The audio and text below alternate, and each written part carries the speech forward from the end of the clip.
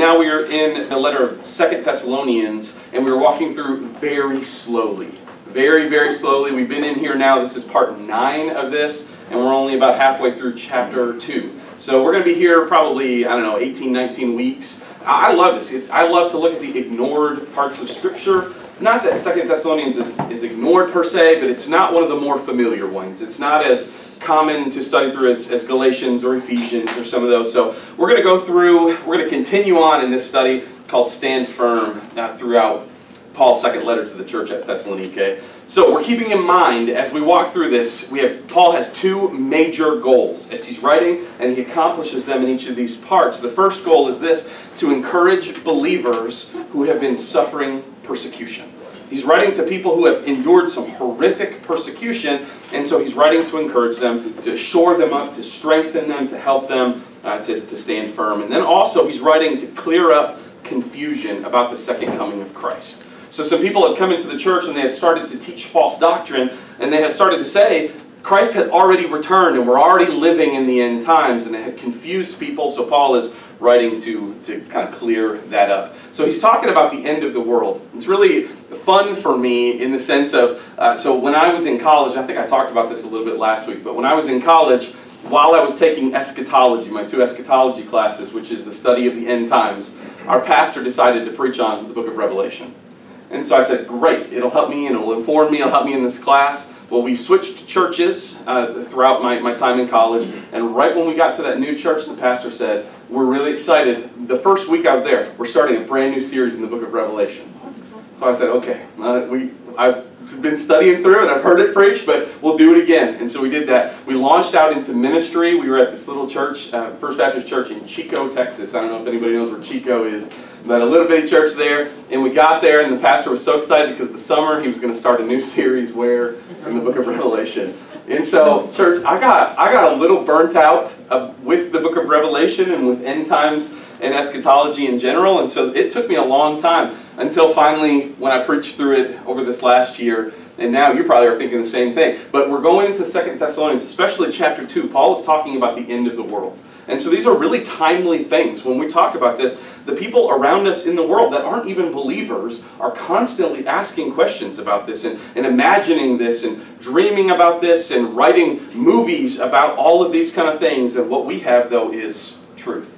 So we've been talking about this idea of this man of lawlessness. We've talked about him for a few weeks now, and we're going to enter into the story. I know if you're new for the Sunday night study, it's going to feel a little jarring because we're going to enter this in the middle of not just a chapter, not just the middle of a paragraph, but the middle of a verse. And we're going to start in chapter 2, verse 8. We've been talking about this man of lawlessness. So Paul comes at it like this. He comes to them and says, people have been teaching that Christ has already returned, that the end is already here. And then he corrects them by saying, but listen, some things have not happened yet. There's going to be a great falling away from the church. And after the falling away, this man of lawlessness, who I believe to be the Antichrist, the beast from Revelation 13, he's going to rise up, and that's how you're going to know what's going to happen in these times in the future. So, past few weeks we've been diving into the character, the identity of the Antichrist, and now I want to press on in our text, and I want to consider some things this evening. 2 Thessalonians chapter 2. We're going to start. I'll start at the beginning of verse 8, and we'll move through verse 12 this evening. I know this is jarring. We're going to start in the middle of a sentence, and so I've tried to give some context to where we are, but he's been teaching about who this man is. So he says in verse 8, and then the lawless one will be revealed. The Lord Jesus will destroy him with the breath of his mouth and will bring him to nothing at the appearance of his coming. I don't think there's a better verse in this entire section than that. The coming of the lawless one is based on Satan's workings with all kinds of false miracles, signs, and wonders, and with every wicked deception among those who are perishing. They perish because they did not accept the love of the truth, and so be saved. For this reason, God sends them a strong delusion, so that they will believe the lie, so that all will be condemned, those who did not believe the truth, but delighted in unrighteousness. I know this is kind of a section, if you are new, to jump in. It's kind of a darker section to walk into. But what I love about this section is that the gospel is here and that there is a lot for us to glean throughout this process. What's up, sweetie? I don't, honey.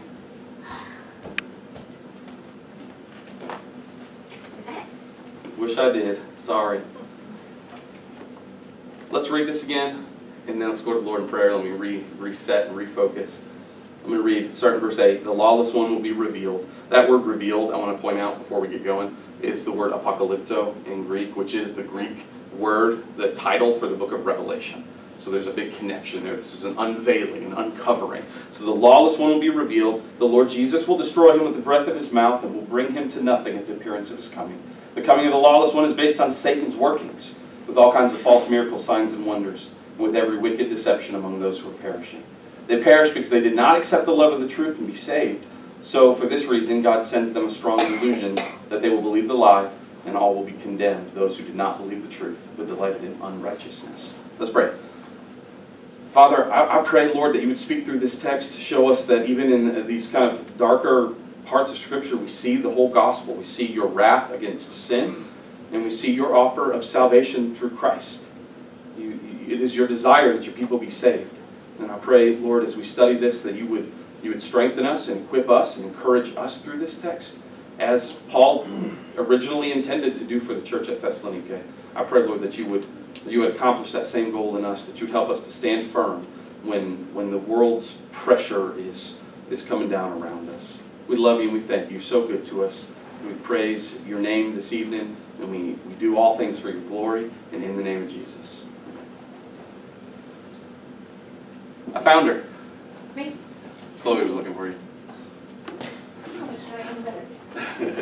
So last week we started this outline, and so there's a reason why your first blank on there is going to be really short. There's not a lot to fill in because we've already taught through it. So if you want to go back and watch it, it's all on YouTube. But the first part is this, the Antichrist. We talked about this, number one. The Antichrist is being supernaturally restrained. The Antichrist is being supernaturally restrained. We spent some time on this last week just talking about the fact that the Antichrist right now, I believe that Satan is ready at any given moment to reveal him, but he's waiting on these events to happen. And so he's being supernaturally restrained. There's a lot we could talk about there, but I want to keep moving. So number two, that was number one. Let's move in already to number two, is this. The Antichrist will be supernaturally destroyed. The Antichrist will be supernaturally destroyed. Church, I love starting this way. You know, when you watch a movie or when you read a book and you got to go through hundreds of pages of the protagonist going through all of these horrible things, and you're wondering as you're watching the movie, is he going to make it? And I don't know about you, when you watch a movie with someone, are you a quiet movie watcher, or do you like to talk and ask questions during the movie? I hate people ask questions. Cool, man, so do I. My favorite is when we watch movies with Mindy's mom, and she will ask so many questions. Well, who is that? Well, what is he doing there? Well, I thought he was with, is he a bad guy now? We watched almost half of a movie one time, and it was the movie Wonder Woman, and then Mindy's mom halfway through, an hour and some in, said, "Is this Wonder Woman?" And I said, "We've been watching it for so long. How could you not see?" But we endure all of these things so that at the end we find out that our hero survives. But in this story, Paul just gives it to you straight up, right from the beginning. Hey, here's the end of the story. I'll talk about the Antichrist, I'll talk about his work, and I'll talk about what he's going to do. But at the end of all things, look what happens. Verse 8, the Lord Jesus will destroy him with the breath of his mouth and will bring him to nothing at the appearance of his coming. One of my favorite verses to just even think about it. This may sound weird, but it makes my heart so happy to think that this is the Savior that we serve. That he looks and he says, this enemy that is set up against me is not even worth me drawing a weapon. I just have to breathe against him. So Satan sets up this man of lawlessness to be his false Messiah, to entrap the world, and he gives him power, and he gives him influence, and he gives him all these abilities. The Bible says in Revelation chapter 13, the world looks at the beast and says, who is like unto the beast, and who can make war against him? This world fears him, and then Jesus breathes and wipes him out. To me, that is one of the most encouraging things when I consider the sovereignty of God and the omnipotence of God. And I think about this, that all the heartache and hurt and despair and addiction and ruined marriages and temptation and wickedness that Satan has caused and affected in this world in one moment will be undone with a breath from Jesus' mouth. I praise the name of the Lord tonight for this. So this was actually prophesied 700 years before this moment. In Isaiah chapter 11, if you want to write that down, Isaiah 11:4. This is what Isaiah says, talking about the root of Jesse, the coming Messiah. 700 years before Jesus, he says this, "But he will judge the poor righteously and execute justice for the oppressed of the land. He will strike the land with a scepter from his mouth, and he will kill the wicked with a command from his lips." This was prophesied all these years ago. And Job 4:9 also adds this, "They perish at a single blast from God and come to an end by the breath of his nostrils." Again, this doesn't sound like an encouraging idea, but if you were the one being persecuted and you came to find out, and the Lord said through the pen of Paul that, hey, your enemies are about to be destroyed, spectacularly destroyed. God will breathe and his enemies will be destroyed. To me, it's a really encouraging idea. Knut Larson is one of my favorite commentators, and I also love his name. I love to say Knut Larson. Just a very good, strong Viking name. He actually right now is pastoring my aunt and uncle's church in Michigan. And so a little bit, you know when people meet celebrities and they get all kind of hyped up? Well, when I found out, I said, can I send you one of his commentaries so he will autograph it for me? Because I was kind of excited to hear about that. But this is what he said. This will not be a long, bloody battle. This will not be a back and forth contest. Satan's chosen man will be destroyed by Jesus with one blow of his breath. I think that is fantastic. Did you have a question? Oh, no, I'm just... Oh, I'm sorry. Sorry. No, I was ready for it. So I love this. Let's talk a little bit. Let's dive deep a little bit into this when it says the Lord Jesus will destroy him. So the NIV has a rendering that I don't care for. But does anybody else have a different? Does your Bible say something different than destroy? Bring to nothing. Yeah. Bring to nothing. Anybody else? Does anybody have the NIV? Because the NIV uses the word overthrow. So that's the one I don't love, because the word overthrow is not strong enough. It's the do what? Kill. Awesome. That's more the sense of it. Overthrow almost has the sense of an army being defeated, but not necessarily being destroyed. And this when he is using this word, it is very much talking about physical destruction, not eternal destruction. So we know that he's not just erasing the Antichrist into like non-existence, because we know from Revelation 19:21 that the beast is actually the first one. The beast and the false prophet are the first ones to be thrown into the lake of fire. So I love how Paul starts here, though. Before even talking about the Antichrist, before he gets into his power and his influence and what he's going to do in this world, he tells us the end of the story. He says, listen, no matter what happens, no matter how powerful he seems, the Lord Jesus is going to breathe and bring him to nothing. So that's this. Number two is that the Antichrist will be supernaturally destroyed. And now knowing that, we can move into the end of this, into the middle of this story without fear. If you knew that whatever challenge that you faced, no matter what it was, like say you're entering into something new at work, and it's an incredible challenge, and you're not sure how you're going to make it through. If you got like a letter from yourself from a year in the future saying, hey, don't fear, you've got this. Like, you handled it, and you did such a good job. Wouldn't that give us some confidence? We'll go into the challenge saying, I'm not afraid of this, we can handle this. And I think that's what Paul's doing here. He's saying, listen, you're about to go through, it's going to get worse. These people are being persecuted, and he's like, it's not going to get better, it's going to get worse. There's going to be a great falling away. The Antichrist is going to do all these things, but don't fear, because the Lord is already going to handle this. He's already promised to handle this. Number three, let's keep walking here. The Antichrist will be supernaturally empowered. So he's going to be supernaturally destroyed, but in the meantime, while he lives and operates, he's going to be supernaturally empowered. Look at verse 9 with me. The coming of the lawless one is based on what? Before that, yeah, Satan's workings with all kinds of false miracles, signs, and wonders. And in verse 10, with every wicked deception among those who are perishing. And they perish because they did not accept the love of the truth, and so be saved. There's some really interesting words here, and I love how Paul uses some of these words and phrases. Where it says here, the coming of the lawless one, that Greek word coming is the word parousia. And almost always, if you're a student of Scripture, you may have heard this before, but almost always it is talking about Jesus and his second coming.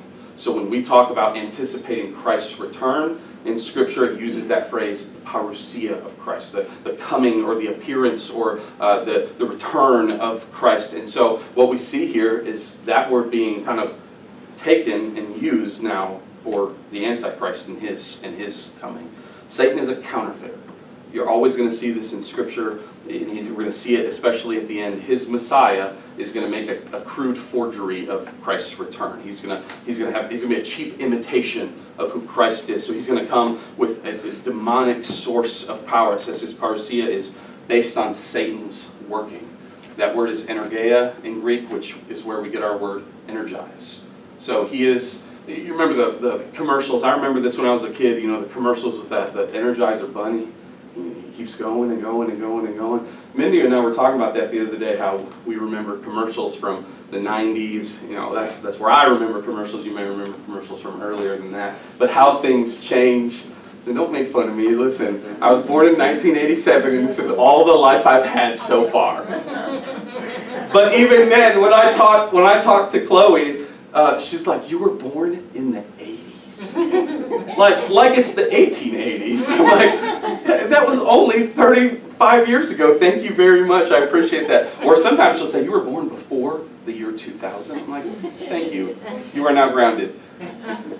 But we remember all these different old things. But I remember that the Energizer Bunny. You think about that. The source of power, though, for anything.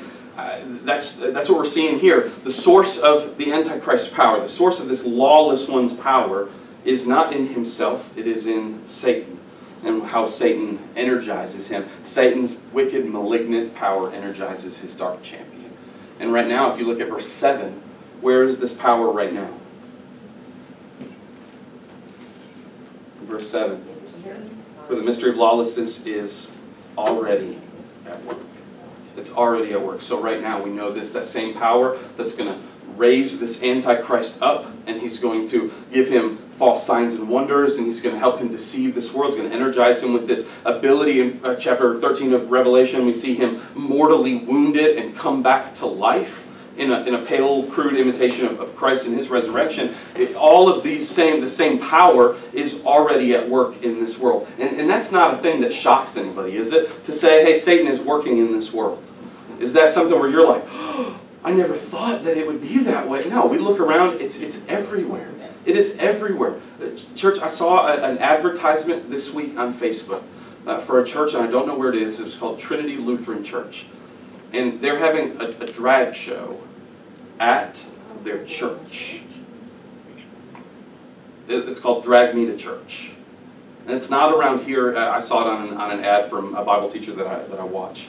I look at that and I think, okay, so it is evident and it's plain to me that Satan's working is already here.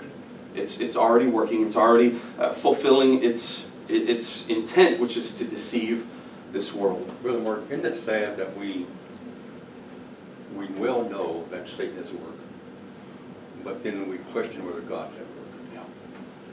Yeah. Yeah. And to me, it's one of those situations where I think Satan's work is very big and brash and obvious, and God's work sometimes in our lives is difficult to discern while we're in the midst of it. And often it's like later we look back and say, well, God was strengthening me, and he was working in me. I just didn't see it at the time. Jesus, one of my favorite verses in the Bible, I think it's in John 15, Jesus says, my Father is always working, and so am I. I love that idea that Christ he's never, his work is never stopped. But in the midst of this, that's when the lawless one is going to be revealed. Remember, that's the word apocalypto, which is this revelation or this uncovering. And what's going to accompany him is signs and wonders. Signs and wonders. This is really significant because this is what the world has asked for since the beginning. We want signs and wonders, and they're going to buy this hook, line, and sinker. Every person who's ever asked for a sign, when the Antichrist comes, they're going to get it. They're going to get exactly what they asked for. Show us a sign. Even today, if God would just show me a sign, I'll believe in him. Well, they're going to see signs and wonders. They're going to see things that we cannot explain. And that shows us a couple of things. When we talk about the unseen world around us, the world of spirits, that we understand that Satan has real power. He's not impotent. He's a real being with real legitimate power. And so he's going to create or work with, empower this counterfeit Messiah. And what he's attempting to do is replicate Jesus' ministry. He comes with signs and wonders. But Paul, he calls out the Antichrist here. And when he says false signs and wonders, that's the word pseudos. We use that word frequently in our world today. You know, pseudo means like false or fake or counterfeit. Warren Wiersbe said this, and I think this is important for the church today. Miracles alone never prove that a man is sent from God. His message and his character must also be considered. So I think this is kind of dangerous because there are many churches today that aim for and search out and pursue those miracles. We want to see miracles. We want to see God's visible glory fall. There are churches where angel feathers will fall down from the rafters and gold dust will swirl around. They'll say it's the glory cloud of God's presence, and we search for those signs and wonders. We want healings, and we want to see people. There was at Bethel Church, there was that in Redding, California. There was one of the staff members' little girls passed away unexpectedly, and they put her in the church and they kept the police out, and for 4 days they prayed for resurrection. And it was this big ordeal because we love those signs and wonders. We want those things, but Warren Wiersbe made it clear. Miracles alone, they don't prove that this man, this lawless man, or a man of lawlessness was from God, and they can't prove that. Why can't we trust miracles alone? I mean, if you saw someone get healed, that would hopefully make us stop in our tracks, but why can't we trust that alone? Satan does them also. Yeah, exactly. Exactly. Satan does false miracles. We saw in the book of Exodus, as God brought plagues down on Egypt, the sorcerers of Egypt replicated those plagues. And we don't know how. Maybe it was demonic power, maybe it was trickery or forgery, whatever it was, but he did those same things. I always thought that it was really ironic too that they would multiply their plagues. Like, hey, you've got blood, how about more blood? You got frogs, how about more frogs? You got lice, how about more lice? I mean, it seems like the real miracle would have been taking away what had happened, but that's not going to matter. But there's a consistent message in Scripture from beginning to end, dissuading people and forbidding people from practicing witchcraft and from consulting mediums and from attempting to contact the spirit world. Why? Not because it's not real, but because it is real. And it is dangerous. And with Satan's empowerment already at loose in this world, eventually, this is his goal. He's going to deceive this world, and that's the end result. That's what he's looking for. That's great irony. Christ comes and he believes Satan. Satan comes and believes Christ. It's just flabbergasted. Like, how deceived? Yeah. I'm going to write that down. Thank you. I think our camera got it. I'm going to pretend that I came up with it. I'm just kidding. Yeah, he does that all the time. I do. Mindy will say something. I'll say, "Can I say that came from me?" And it's just like, "Well, why? Why don't you just attribute me?" And I said, "Because we're one flesh. It works. We're in sync. We're just thinking all these things." I'm glad Miss Mindy said that. But the end result of all of this, the reason why Satan is doing all these things, is death and separation from God. That's what he wants from people. Verse 10, if you look at that with me, with every wicked deception among those who are perishing. They perish because they did not accept the love of the truth and so be saved. These are, when he's talking about perishing people, he's talking about unsaved people. They're headed toward destruction. And remember, this man is the man of destruction. He's the man of perdition. But this is Satan's goal, to trap people in their sin, to blind their eyes to the truth. He's not holding back. We think about this sometimes. I wonder, like, how a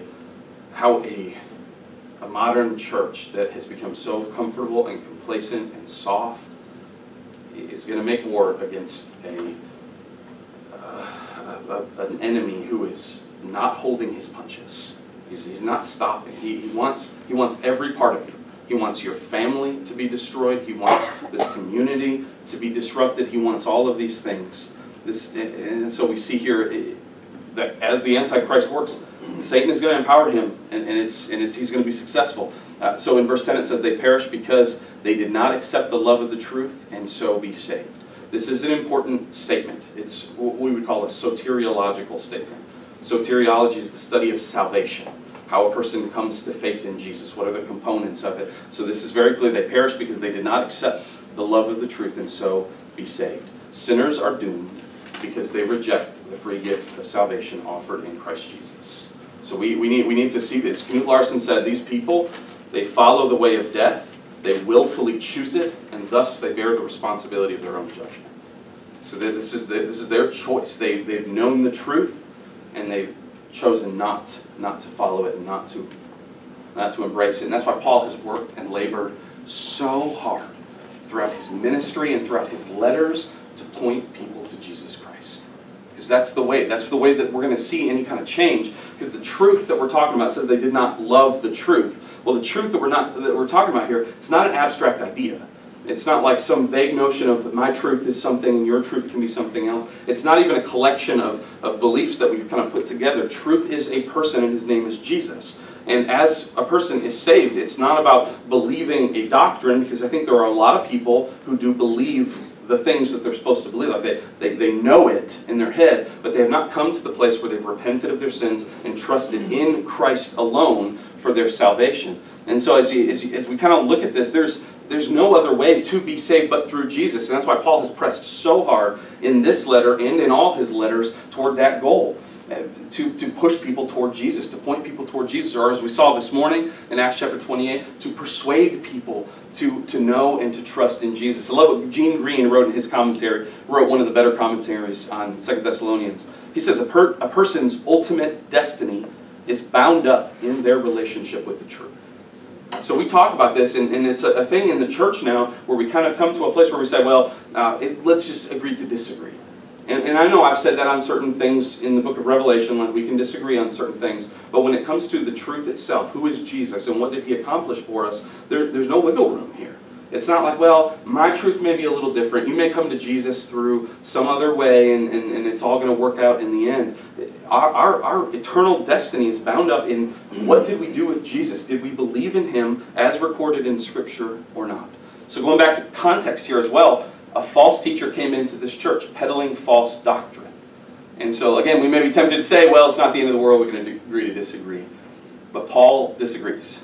He says, this wicked satanic power is already at work in the world. It's coming into the church. It's going to energize the Antichrist in the end. And the church's relationship to the truth is, as revealed through Jesus Christ, is of eternal importance. That's why we study God's Word. That's why we go back to the truth of Scripture, to find Jesus here, to see what he's saying to his church. So we know that the Antichrist is going to be supernaturally empowered. He's going to be able to do things that normal people cannot do. It's going to convince this world that he is somebody to follow and somebody to worship. Number 4. This is the saddest one, and if out of context it's hard. You got to come back next week so we can see the glorious resolution of to stand firm in the faith, because that's going to be his next encouragement. But number 4 is this: the Antichrist will be supernaturally successful. He will be successful. Satan is largely successful right now, and the Antichrist will continue that success to a point where the vast majority of this world will worship him. It's a difficult conclusion to come to, but it's consistent in the teaching of Scripture. Look at verse 11. For this reason. What reason? When you see that phrase, like for this reason, or because of this reason, what should we do?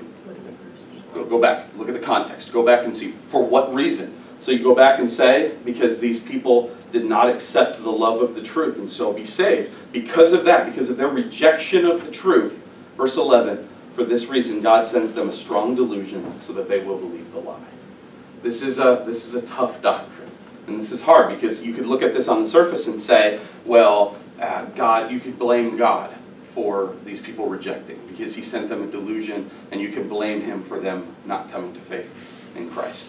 But verse 10 makes it clear. They did not accept the love of the truth. They didn't accept it. The offer was there because they could have accepted the love of the truth and so be saved, but they didn't. And in verse 12, they did not believe the truth, but they delighted in what?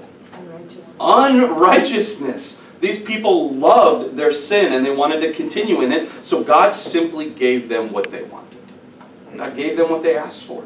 God, that's what's happening, just like he did with Pharaoh in the book of Exodus. Pharaoh had hardened his heart so many times. Finally, it says in the book of Exodus, right before they left, that God hardened his heart. If this is what you want, then this is what you're going to get. We see it in Paul's other book, in Romans chapter 1, verse 24. God gave them over. God gave them over to their own lusts and their own desires. If this is what you want. Yes. Problems are the predominant problem in America today, self-inflicted. Exactly. Yes. It's self-inflicted, definitely. This is exactly what they wanted, and they're going to get what they wanted and more. Knut Larson said this, in each case, the judgment is just, resulting from their own choices. Since they prefer lies, God gave them delusions. We must remember God does not cause these people to believe the lies. These people have repeatedly embraced wickedness so that their character is formed by evil. And then Wiersbe adds this, the human heart becomes harder each time the sinner rejects God's truth, and it becomes easier and easier to believe God's lies. That's what we're seeing here. God's giving them what they've asked for, and they are going to believe Satan, and they're going to believe the Antichrist, and they're going to be deceived. Going back to context, though. Always go back to context. We've got to understand this. Paul here is not talking to unbelievers. Who is he talking to? He's right now, in this moment, he's talking about unbelievers, but he is talking to the church. He's encouraging them. This should be an encouragement to them in a couple of different ways. For one, the people persecuting them are the ones that he's talking about. He's saying, hey, these people that are persecuting you and putting you through this and being horrible and mistreating and even killing some of you, listen, they are the ones that are going to be, as verse 12 says, so that they will all be condemned. He's saying the people that are hurting you will one day be condemned. So take joy and take encouragement in that. They'll be condemned by a righteous God. The church's enemies are and will become God's enemies. That's really good news for suffering people. I think about it always just in raising kids, this idea that has become so prevalent in bullying.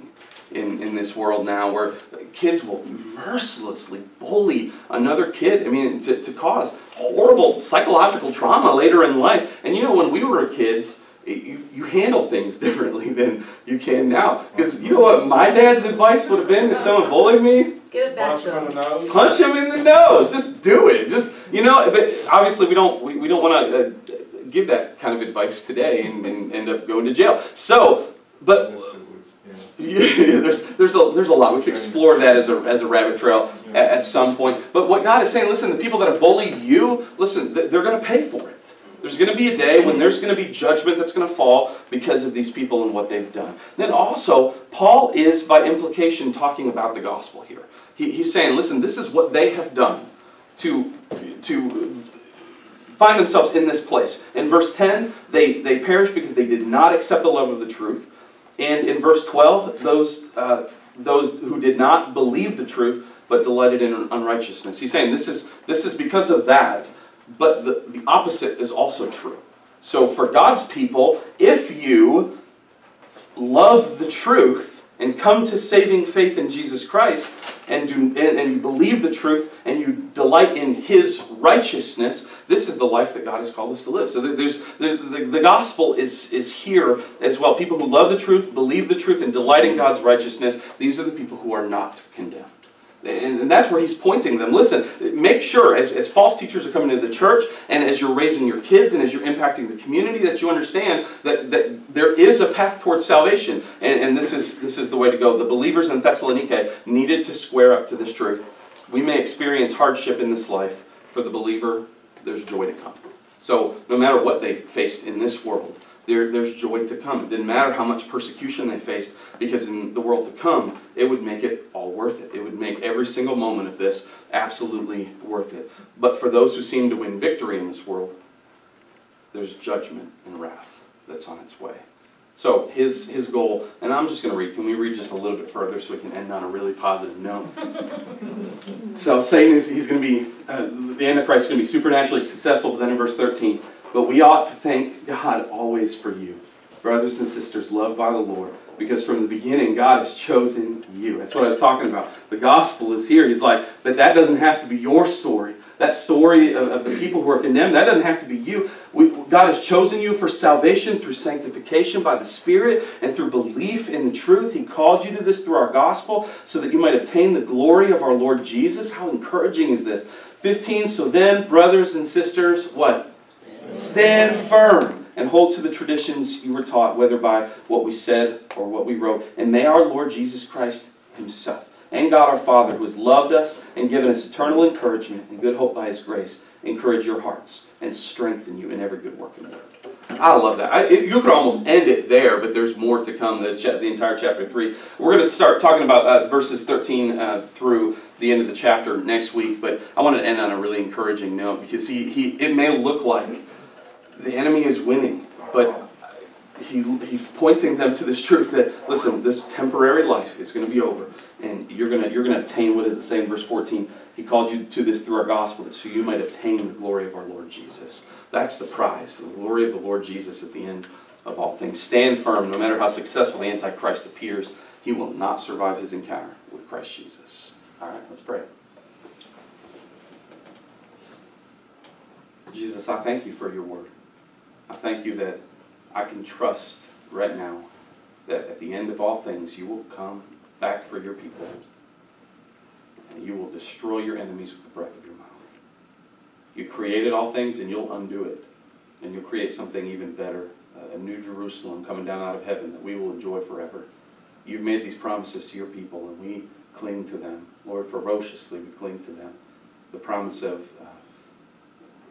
total redemption, total change of our bodies into glorified bodies where we will be with you forever, free of sin and pain and hurt and tears. We thank you for that promise. We have the promise that you will be among your people. You will be our God. We will be your people, and we'll see you face to face. We'll spend eternity with you. We have the promise that no sin will ever enter this city, that your saints will enjoy the peace and prosperity of your kingdom forever. Lord, we trust in you, and it's not a trust built on just desperate hope, but it's a trust built on absolute confidence that your word is true and that it will come to pass what you have said. I love you, Lord, and I'm so grateful for this text that we walked through, that no matter how desperate the situation looks and how powerful the enemy seems, we know that he will bow before you, that every knee will bow and every tongue will confess that you are Lord. Lord, we will do it willingly as your church, but others will do it unwillingly as your conquered subjects before they're cast into hell. I pray, Lord, that you give us time to reach more people with the message of the gospel so that this story didn't have to be their story. But I thank you, Lord, for this promise that you are righteous and just, and that you have provided a way for your people to be saved through the finished work of Christ on our behalf. We love you, and we thank you for Paul and what he wrote to the church of Thessaloniki. I love how it encouraged them, and it encourages me even today. Thank you, Lord. We give all the glory, honor, and praise to you, and you're worthy of it and more. It's in your name we pray. Amen.